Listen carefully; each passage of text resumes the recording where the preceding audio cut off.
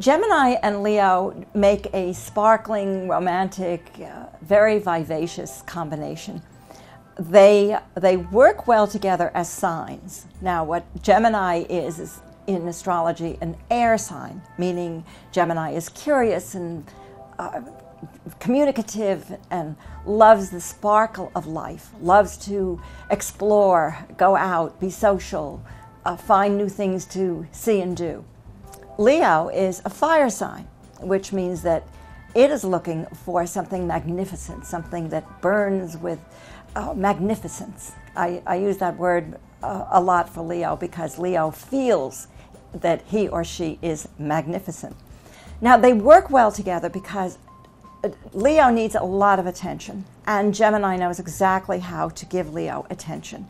Gemini is very good in bed, loves sexual play, is wonderful at sparking a Leo to a great sexual performance. Outside of the bedroom, they also have a lot in common because they adore being with people.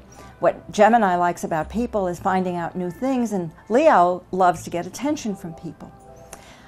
In the middle of the relationship, they do have to work out that issue of Leo needing so much attention, because Gemini may wander off, it does have a flirtatious eye, and loves to find new things, new people, not necessarily to go to bed with, but certainly to interact with. And Leo might get somewhat possessive and jealous about this.